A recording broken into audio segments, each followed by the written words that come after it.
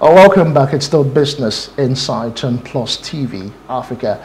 In an effort to mitigate risks and enhance profitability, CRC Credit Bureau developed the delay propensity score, the CRC DPS, a scoring model that predicts the probability of borrowers who have never been more than 90 days overdue, delaying their loan repayment within the next 30 to 60 days as a result of the external socio-economic factors.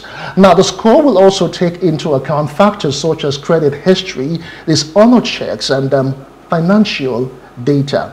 Now, my guest, Dr. Tunde Popoola, is a Nigerian banker, accountant, economist, entrepreneur, and business executive. He is the Group Managing Director, CEO of CRC Credit Bureau. He has over 30 years cumulative work experience spanning the public and the private sectors of the Nigerian economy. He has been the Managing Director, CEO of the Bureau since its establishment in 2008. Now, prior to this, he was also the pioneer CEO of the Abuja Enterprise Agency, AEA. He was also in the banking industry, where he rose to the position of the Chief Finance Officer, CFO, and General Manager of a publicly listed bank. Well, that's a mouthful. Well, he joins me now to discuss further issues concerning credit bureaus and, of course, how businesses can protect themselves from defaulting borrowers. Many thanks for joining me on Business Insights, Dr. Popoola. Good morning. Thank you for having me this morning. All right. So let's talk about credit bureau, where we have come from and where we are now in Nigeria. So what's the development been like over the years? It's been very interesting, I must tell you, and I'm happy that the bureau, credit bureau, what we call credit reporting, is really making its impact in Nigeria. You know, since 2009, 3 credit bureaus were licensed to be able to support the banking industry to have access to credible information that will enable them to take informed decisions. Yeah. The whole objective was to make lending in the dark to be a thing of the past. Okay. Is to give opportunity to banks and lenders generally to have opportunity to have information about prospective borrowers, and then analyze those information and then take a decision whether or not they want to actually grant them credit under what terms and conditions. At that time, credit penetration in Nigeria was just around 4%, in which case, if you take about 100 people, only 4 people had access to credit. And me and you, we know what was going on at that time. Yes, we do. You have to know somebody who knows somebody who knows the branch manager or know somebody in the bank for you to get credit. And of course, the incident of non-performing loans was really rife. It was around over 30%. Oh, that's high. In 2009. So when the bureaus came in, thanks to the Central Bank of Nigeria, who took that initiative to see how can we address all the challenges that surround the issue of access to credit, the issue of non-performing loans, the issue of default, and the issue of fraudsters in lending in the banking industry. They licensed those 3 bureaus, and CRC was one of the 3 licensed credit bureaus. I can tell you that today, we have impacted the environment so significantly. For now, we have over 45 trillion value of loans in the economy compared to around 16 trillion at that time. Okay, but then again, still not too long ago, you talked at an event, you talked about credit penetration for consumers in Nigeria, and the data released by bureaus showed that fewer than 25 million Nigerians have enjoyed credit in the last decade. But the thing is that right now, one would think that there are like lots of companies, organizations, even granting several loans, even all sort of unstructured loans. So what has the impact really been? Because I feel right now that almost everyone is actually giving out loans. Yeah, so that's the impact of the credit bureau infrastructure in the economy. Lenders generally, whether they are licensed banks or non-licensed institutions, now know that there are institutions who have harvested and have repositories of information about borrowers that they can access, and they can use that to provide the customers and then grant credit to them. Today, we have about 33 million borrowers in Nigeria, compared to what it was then. And our credit penetration has moved to over 20%. Oh, wow. I've told you earlier that we have over 45 trillion loans in the economy as we speak. So those are significant changes. And even today, when you look at the non-performing loans rate, is below 5%, even by the central bank statistics and the Bureau of Statistics data. So that shows that there have been some level of cleanup of the challenges of the issues that surround not having access to credit. Today we have almost 1,000 microfinance banks. We have about 25 or 26 commercial banks. We have mortgage banks. We have all manner of banks. In fact, we have fintechs. We have micro lenders who are not even licensed by central bank. A lot of people going into lending now. Why are they doing that? Is to be able to see how they can support people to have access to credit, and they have the infrastructure that will enable them to be able to profile properly, so that they are not going to be lending in the dark, so that they can have adequate information, trusted information from a third party to leverage to be able to give loans. So the place of credit bureaus cannot be overemphasized, because not so long ago we're all aware of what happened with some unscrupulous, what I call them loan sharks, how the Central Bank of Nigeria wielded its big stick, and the FCCPC also did. But over time there have been innovation in the industry. Specifically now we have a credit risk calculator. Can you tell us about it and how it's changing the face of credit and risk management? So the CRC Credit Risk Calculator is one of the services we render to lenders, and the whole objective is to assist them to be able to calculate easily the risk inherent in a typical borrower. So when a borrower comes and apply for a loan, the whole essence, they want to know whether that borrower has the capacity to repay the loans, and whether he will be willing to repay the loans. So there's that capacity and willingness. Those are two fundamental issues.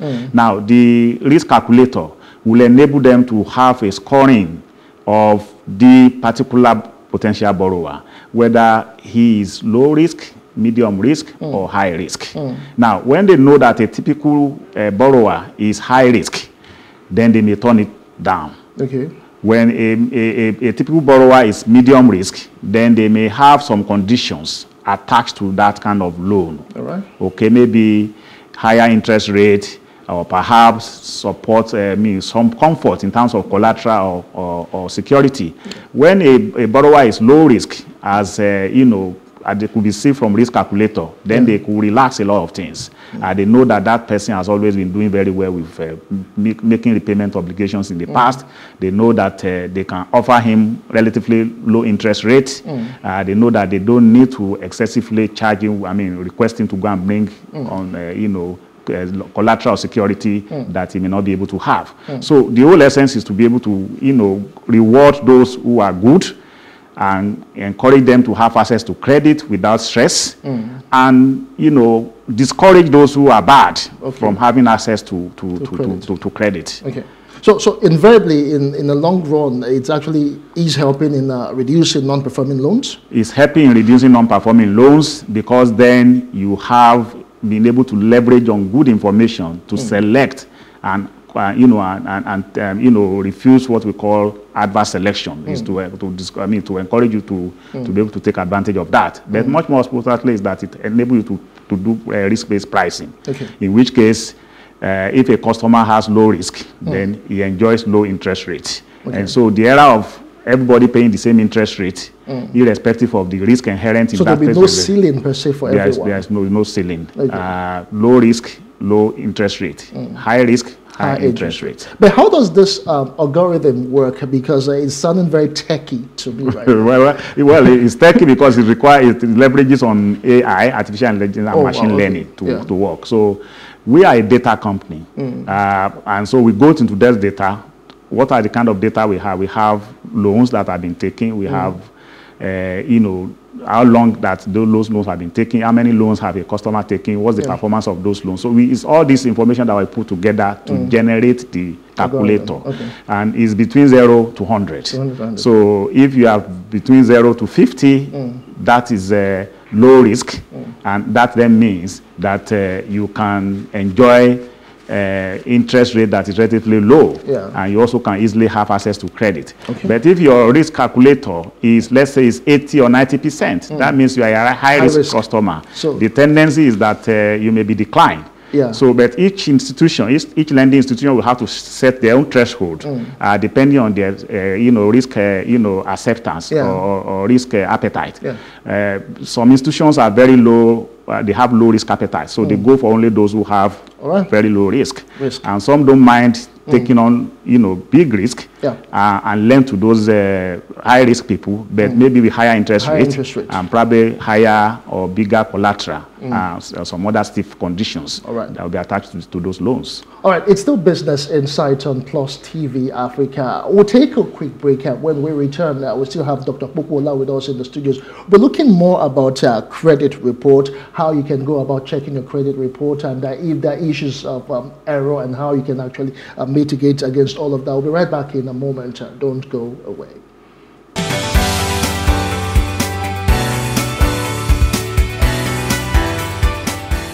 Welcome back. It's still Business Insight and Plus TV Africa. We're looking at risk management, credit reports, credit bureaus, and of course how we can actually improve the sector. I still have Dr. Popoola with me of CRC Credit Bureau. Thanks for staying with me. Thank you very much. Okay, now there's this talk of credit reports. How do you go about, maybe as a borrower, how do you go about checking your own credit report? Is it possible to do? It's very possible.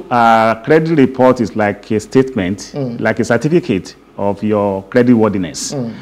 It aggregates all the information we have about you from everywhere you have borrowed, and all the information that we are supposed to have, your demographics information, your address information, the loans you have taken one by one. So that way you cannot even run away. You can't run away. You cannot run away. So, and that's the good thing about the system. And then it shows the performance of each of those loans.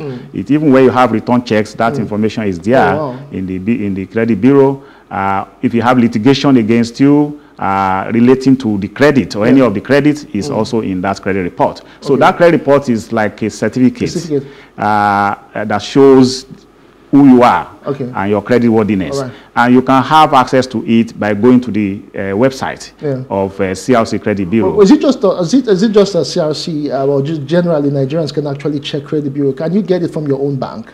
You can, so we have a relationship with some banks where if you have internet banking, you can access the information through those internet banking of some of the banks, but not all of them. But we encourage people to come to the website of CRC Credit Bureau. Okay, that is fine. But let's talk about, are there issues over time, maybe errors on credit reports, and is there a way maybe borrowers right now can actually do some sort of reconciliation? We take that very seriously because definitely there will be errors. Those errors can come from the institution that submit the data to us, or it can come from ourselves when we process those data. So what we encourage, and that's why we encourage everyone to go and get their credit report. And I know that everybody is entitled to one credit report in a year. One report in a year, free of charge. So, and that's why I'm directing them to the So it's a free thing, you can actually just get your credit report. You can get, if it's one. Thereafter, then you pay for it. Okay, so you then have to lodge your complaint with the bank when you have spotted where the error come from. Or you can approach the credit bureau, you can send an email, you can make a call in and say, oh, I've spotted something on my credit report. I don't think it's right, and they will help you to sort it out.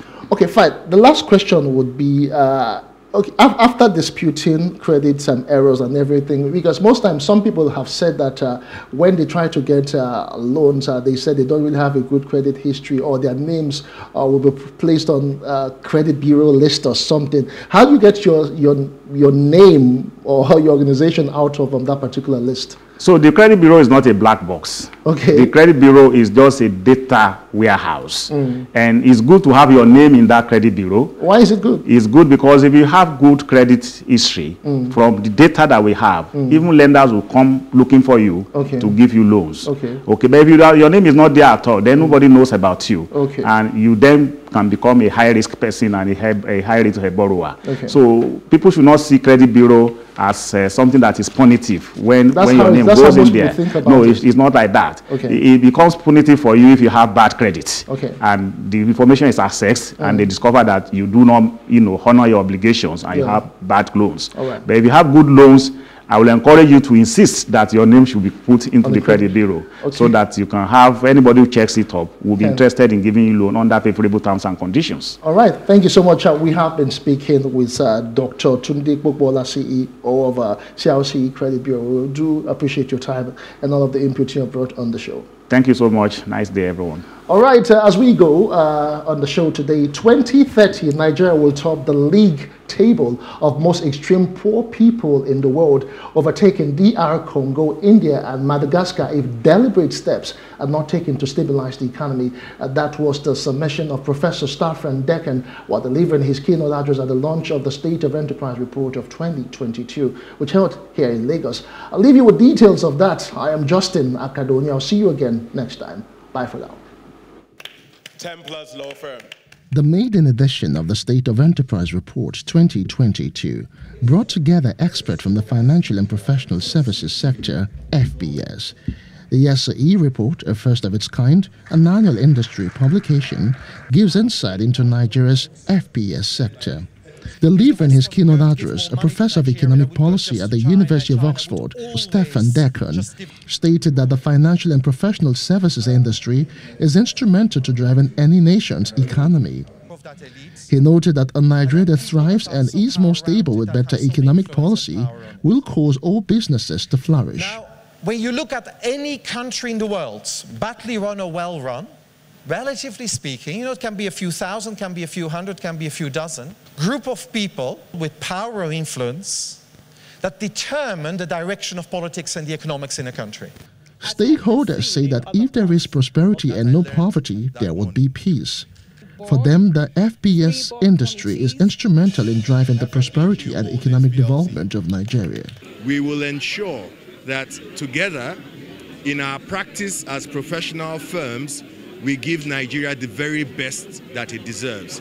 And we will also ensure that the private sector under this umbrella comes together as a partner with other sectors for growth and development of our nation. There's clearly a need to change the narrative about Nigeria, and we can't leave it alone to the public sector. The private sector also needs to take the initiative, and given the very critical role that the financial and professional services sector plays in economic development, as we have seen in other parts of the world. This is why the Enterprise NGR was established. It's about realizing that there's a bigger goal for all of us, and therefore engaging. And, engagements have taken place historically in different forms. We think this kind of platform, where there's hopefully a collective voice, a sort of unified voice, can also have maybe a bigger impact. Managing Director of a merchant bank, Banjo Adegbohungbe, emphasizes the need for strong partnership between the business community and those with political powers. And we see the financial and professional services as a catalyst for economic development and growth. And the focus here is to provide a platform that can ensure that the financial and professional services sector in Nigeria can rank with that anywhere in the world, and can also provide that catalyst and provide that platform to generate development and growth across all sectors of the economy.